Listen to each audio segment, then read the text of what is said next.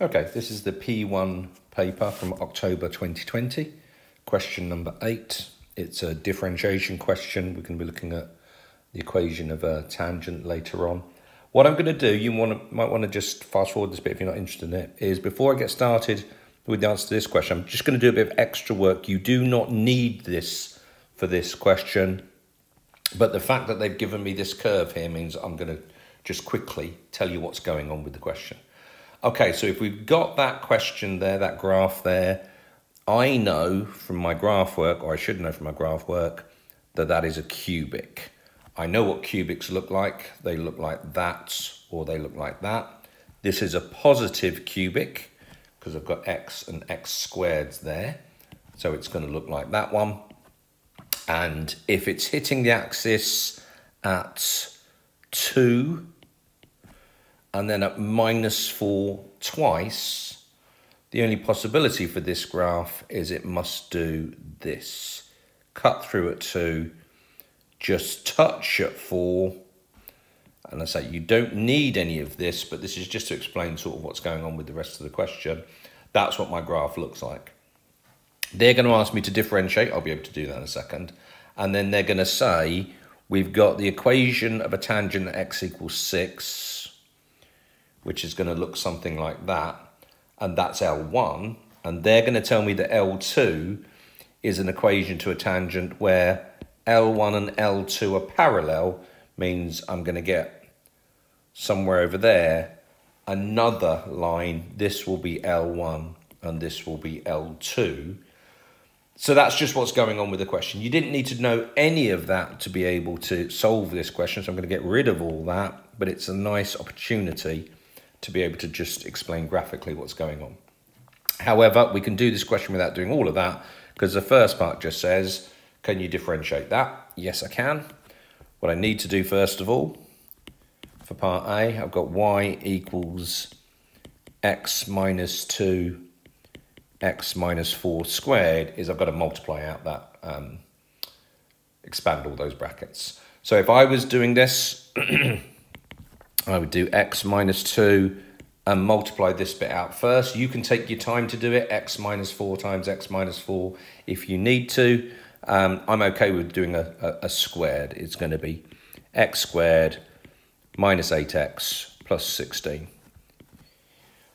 If you can manage to do the a plus b, a minus b all squared quickly, then that's great, but don't sacrifice accuracy for trying to speed up a piece of work here.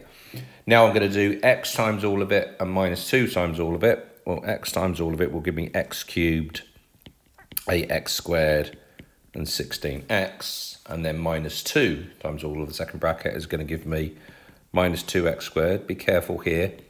Plus 16x minus 32. And then that should all tidy up to, what have we got? We've got x cubed. I think we've got minus 10x squared there, 32x there, and minus 32. Right, perfect. So now I've got it into a format of something that I can differentiate. I can just go through and differentiate. Multiply by the power, take one off the power, and so on and so on. Multiply by the power, take one off the power. By the time we get down to x's, they just become the constant, and any constants just disappear. So 3x squared minus 20x plus 32, and I think we were asked to show that. So good stuff, part A done. So part B says the line L1 is a tangent at the point where x equals 6. Can we give the equation of the line? And they want it in that sort of format. Okay, yeah, absolutely, I can do that. Part B, oops. If I want to work out the equation of a straight line, in this case the equation of a tangent, I always need to know y minus y1 equals mx minus x1.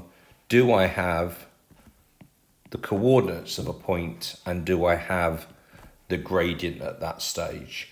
Well, no, not yet. I've actually got to go through and work those out. So at the moment, the only thing that I've got is x1. So I need to work out y1 and I need to work out m. Doesn't matter which order you do them in, but please tell me what you're doing. So if I'm going to do m first of all, just tell the examiner, for m, dy by dx, this is how we're going to get m. M is the gradient, there's the gradient function, 3x squared minus 20x plus 32. So I'm going to use that function there when x is equal to 6. So 3 lots of 6 squared minus 20 lots of 6 plus 32, and work out what that works out to be, which is 20. So I've got m. For y1, that's going back to the equation here. y1 is going to be equal to, again, putting x equals 6 in, but this time it's 6 cubed minus 10 lots of 6 squared plus 32 lots of 6 minus 32. Calculate that and see what that all comes to, and that works out to be equal to 16. So, as I say, if I'm going to be using y minus y1 equals m x minus x1, I've got a little method where I always tend to just write down here what those values are. Makes it easy for the examiner marking my work to see where my values are coming from, and also just less likely to make a mistake with copying errors if I've got that information written down there as well. Nice little tip. So chuck everything in. Y minus 16 equals 20x minus 6. Pretty straightforward, and I've been reminded as I'm going through that bit, yeah, they want it in the form y equals mx plus c. So y minus 16 equals 20x minus 120, y equals 20x minus 104. So if we go back, part B, in the form y equals mx plus c, done. So part C now says the line L2 is a tangent at the point where x equals, that's alpha there. Given that L1 and L2 are parallel and distinct, can we find the value of alpha? Well, I've explained it on the diagram. Let's explain what we're going to do here. If it's parallel, then what we can say is that the two graphs would have the same gradient. Okay, so if we, from our original graph, remember, let's just quickly do it, but when we had our graph, let's not try and rush that. Okay, when we had whatever our original graph looked like, which I think I said was something like that. Okay, so we've got this point now where x equals 6, and we've got some other point over here somewhere where it's the same. The one thing we can say is that the gradient here is going to be the same as the gradient there, and we know what the gradient there is because we've just worked it out. The gradient there is m equals 20, it's up there. Okay, so what I can do is I can put that L1 and L2 both occur when the gradient is equal to 20. How do I do that algebraically then? So if the gradient is equal to 20, remember the name of this thing. It's the gradient function. I hope your teachers are telling you that. Yes, it's the differential, it's dy by dx, it's f dash x, it's all sorts of other things. But a better name for it is the gradient function. It gives me the gradient at any point. Well, I want to know when is the gradient, excuse me, get my pen sorted out, when is the gradient equal to 20? So minus 20x plus 32 equals 20. That's going to give me, the solution to that equation will give me what I'm looking for. Right, I'm hesitating there because I'm just looking at it to see, is this thing going to factorise? So minus 20x plus 12 equals 0. I'm always looking to see, does, in this case, does 3 divide into all of them? It doesn't, but I would always be looking out for that to see if that's a little trick that the examiners sometimes do.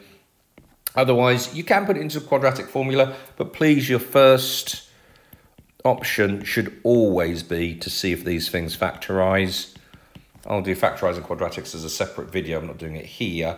You just got to get good at them. Just go away, practice, practice, practice. Once we've got that, that's going to give me 3x minus 2 equals 0, or x minus 6 equals 0. This is going to give me x equals 2/3, and this is going to give me x equals 6, which we already knew. So actually, I'm underlining those ones. It's only this one I wanted. And because we knew x equals 6, if you were struggling to factorise, you should have known that x minus 6 is a possibility of one of the two things in the brackets. Let's just go back and see, what did they actually want? They just want the value of alpha. The value of alpha is x equals alpha. So alpha is equal to 2/3. Probably finish off actually by saying alpha equals 2/3. To make it really clear that I understood what I've done there. Okay, hopefully that makes sense as an answer.